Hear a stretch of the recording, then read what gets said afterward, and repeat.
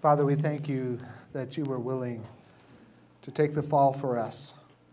Lord, we know we didn't deserve it. Lord, we know that there's no way we could earn it. But Lord, we thank you that you were willing to love us so much that your Son Jesus would take what was rightfully ours, the terrible consequences of our sin, and bear them himself as a living sacrifice. Father, we thank you that we are here today because you have bought us back from hell, bought us back from what we deserve, the wages of our sin.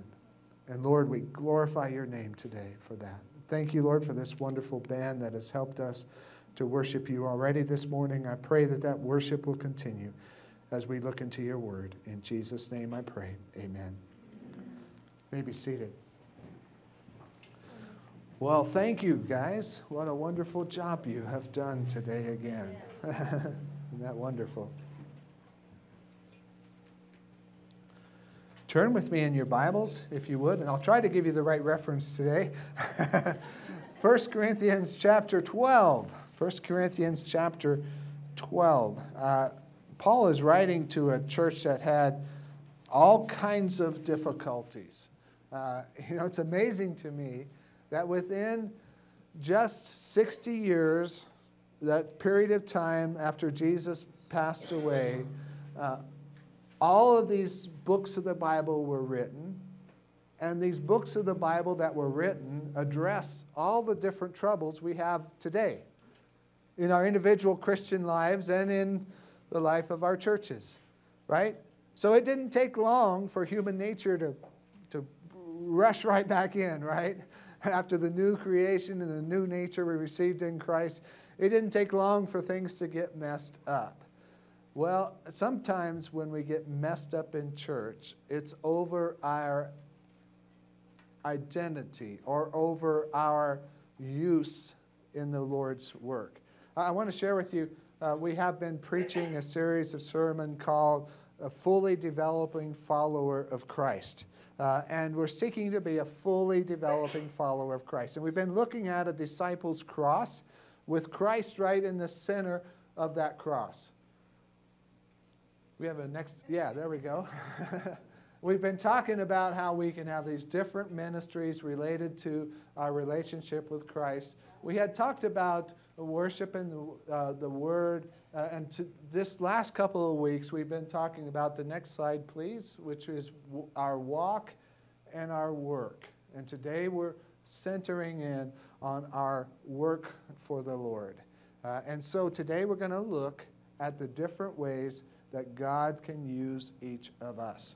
I was reading a story about a man who was driving with his wife at his side and his mother-in-law in the back seat.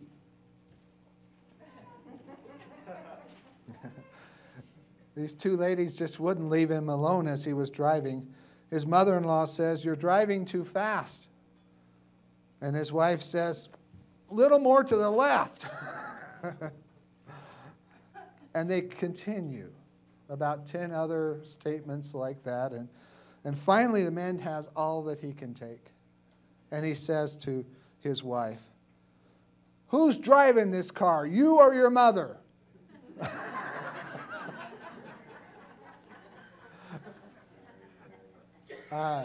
Well, sometimes life is like that. And we need to know who's driving our car.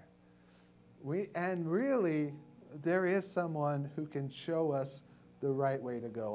I remember, you remember a young lady who won the prize for that show on TV. It had something to do with singing. You remember American Idol? Yeah.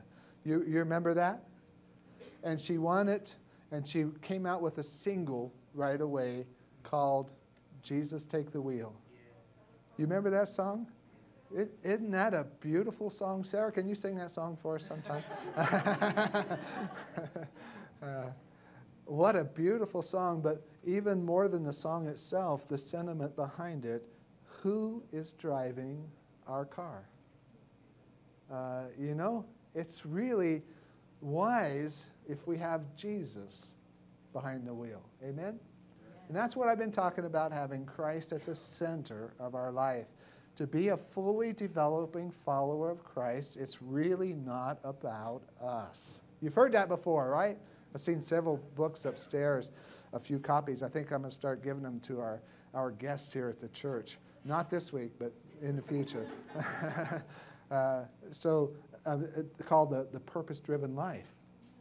And you know what that book says in essence? If I could boil it all down to one simple statement, it is not about you. You know? That's kind of hard to take a little bit, isn't it? And even with the gifts that God has given us, even with the calling on our life, He doesn't give us these marvelous gifts that we have. And boy, there is so much talent in a church. Amen? There is so much different things that people do within the life of the church that blesses the church. Amen? But it isn't so that they can shine. It's for the good of the church, isn't it? It's for the benefit of the body. Ultimately, it's for the benefit of the kingdom. It's for the glory of the Lord. Amen? That's what it should be about. And I believe that that's what it is about as we understand properly what God has gifted us with in the Bible. 1 Corinthians chapter 12.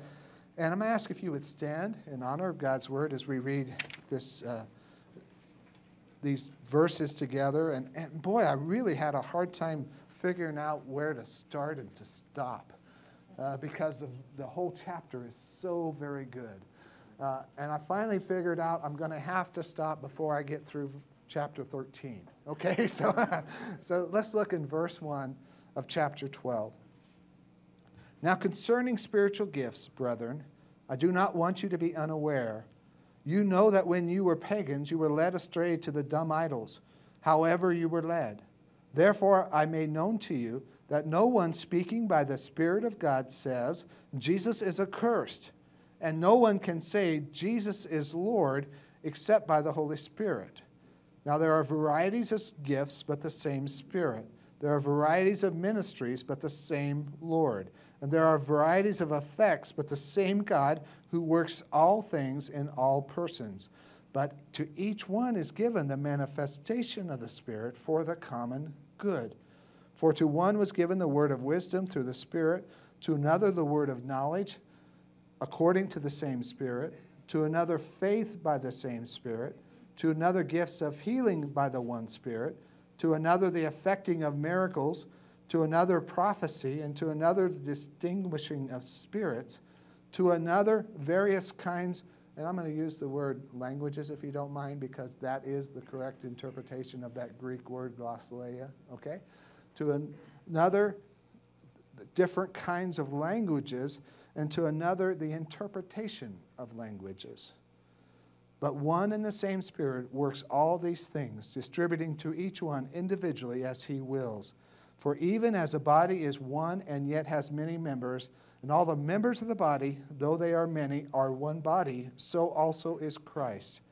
For by one Spirit we were all baptized into one body, whether Jews or Greeks, whether slaves or free, we were all made to drink of one Spirit. For the body is not one member, but many. If the foot should say, because I am not a hand, I am not a part of the body, is not for this reason any less a part of the body. If the ear should say, because I am not an eye, I am not a part of the body, is not for this reason any the less a part of the body. If the whole body were an eye, where would the hearing be? If the whole were hearing, where would the sense of smell be? But now God has placed the members, each one of them, in the body just as He desired.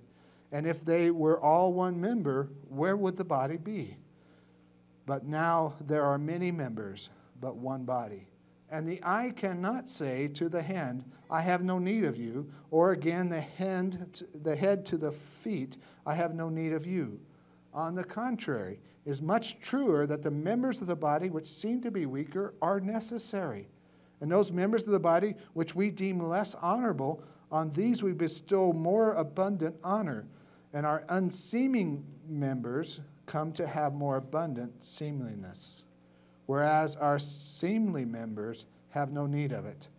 But God has so composed the body, giving more abundant honor to that member which lacked, that there should be no division in the body, but that the members should